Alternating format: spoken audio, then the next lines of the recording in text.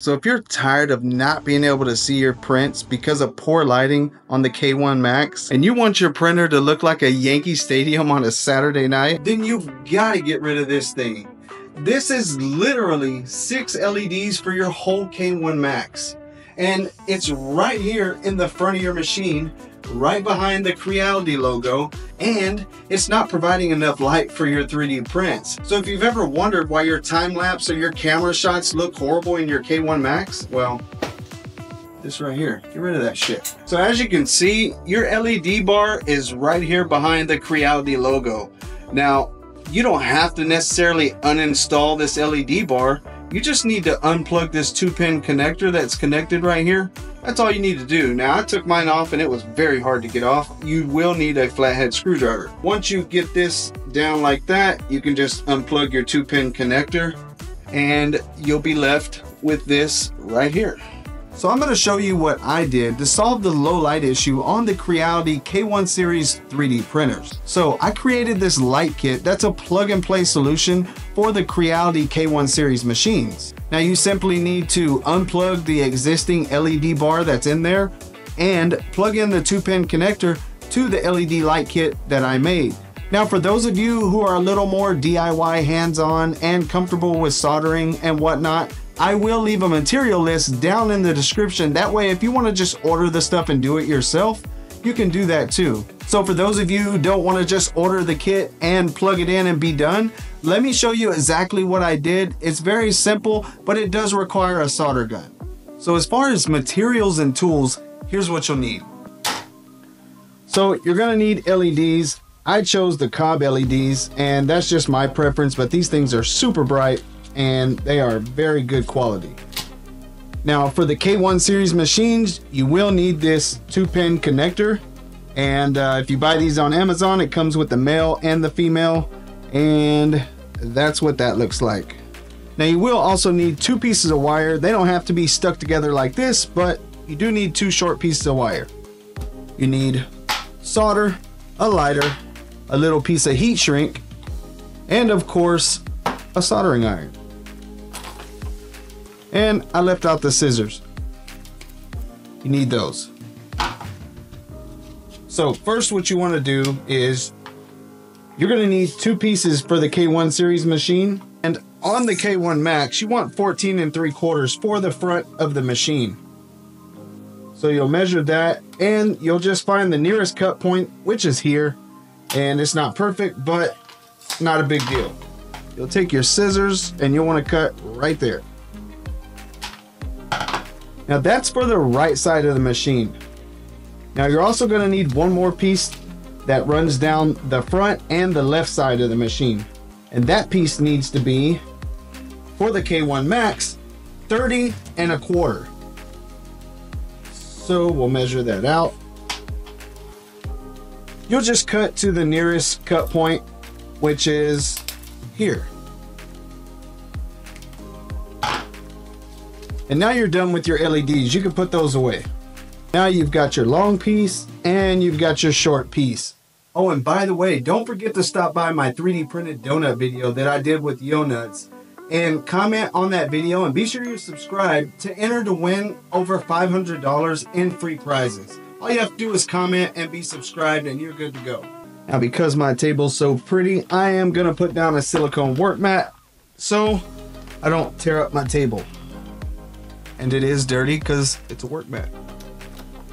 So I bought this cool little soldering iron at Micro Center one day when I was there. As you can see, it was like $13 and I love it. I also have a regular soldering iron that's big and bulky, but for little stuff like this thing is awesome, and it's powered by USB. So what you want to do is, on one of the strips, you're going to want to put a connector to tie into your machine.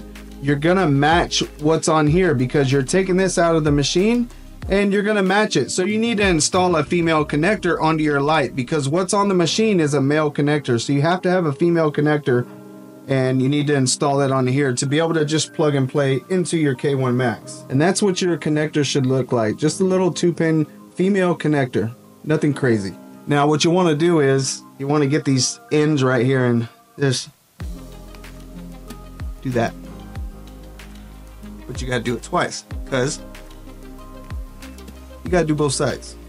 So now that we've used our handy dandy wire strippers and got the wires ready, now it's time to solder. Get a little ball of solder on the end.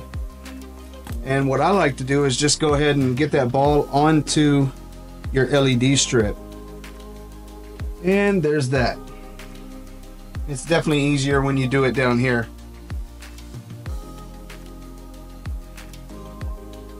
Okay, now you can see I have these two little pretty beads of solder on there, whereas before it was just raw little copper tracks right there. So you want to get those two beads of solder on there. Now here's the tricky part with the Creality machines. For some reason they have taken the positive and negative on their LED lights and basically reversed it, because initially I took red with red and black with black, just like you would on any normal device, and that would be red would be positive, black would be negative. Well, that's not the case on the K1 series machines. Black is positive and red is negative. So you'll want to run the positive to the negative side and the negative to the positive side. Let me show you how that looks. Wait a minute. I think I just realized something. I'm not sure if Creality has theirs backwards or if it's these connectors right here that I got off of Amazon. So I'm not sure, but somebody's backwards. Either way, if you use these connectors from Amazon, the ones that I put down in the description, you do need to swap red for black and black for red. I'm telling you that. In any case, it's LED lights and they'll only work one way. So if the polarity is wrong, they just won't work. And you'll just need to swap it. That's how I learned. I hooked it up red with red, black with black. It didn't work. So I knew then to just swap them and then it worked. So ever since then, with every light kit I've made and sold, I've always had red with black and black with red. So I would just stick with that. It's always worked. There's never been an issue. But if you do run into an issue, just simply swap the wires. That's it. That's all it's going to be. And it won't hurt your machine whatsoever. It just won't work, because diodes only accept electricity in one direction. So if you give it to it wrong, it's just not going to work. So you're going to take those two wires I told you about earlier. You're going to want to connect to those. So you'll just twist that on there. Put a little solder to hold it so you don't have to worry about it.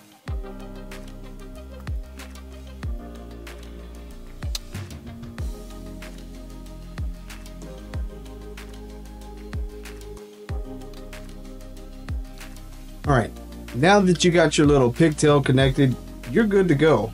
So now again, like I said, you're going to want to put red to the negative side and black to the positive side.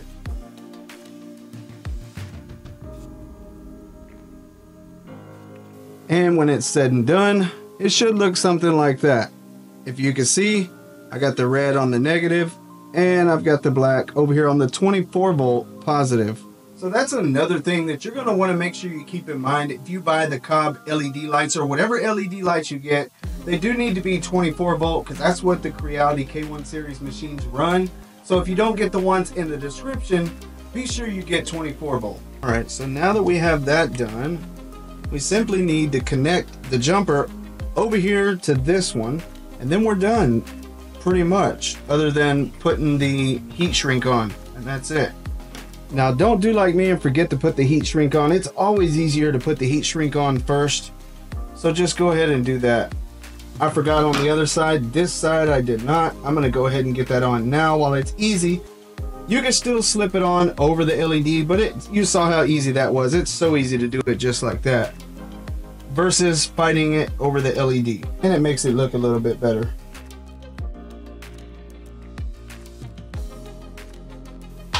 And that is how you get that good, clean, professional look, just like that. Now, this is what you should have when it's all said and done. You should have this little connector right here that's going to connect to your K1 Max, teed into a short LED, just like this one.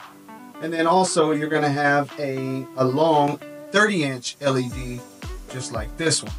So, all right, now it's time to head on over to the machine to plug it in and test it. So in case you're wondering how I get those shots, I got the GoPro on the head. That way I can use my hands. Let's go. Okay, so now we're over here on the machine, and okay, we got the head cam here. It might be a little bit dark, but we're gonna plug this baby in, and as you can see, just like I told you, the connection is right over here in the right hand corner. That's gonna be your male connection. I don't know if you can see that. There's your male connection, and you're gonna take this female connection that we just installed. Now it only goes one way because it has a notch on it, so you can't do it the wrong way, so you don't have to worry about that. So now we'll just get a Alexa to turn on the 3D printer. And there it is.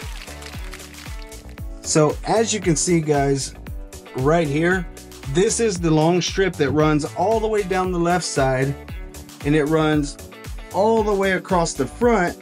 And then here's the connection points right here. That's where all the connections are, right here. And then that short strip that I showed you, that runs down the right side of the printer. And again, there's nothing in the back because you don't want it shining in the face of your camera. So that's it, guys. This is the LED light upgrade for your K1 series machine.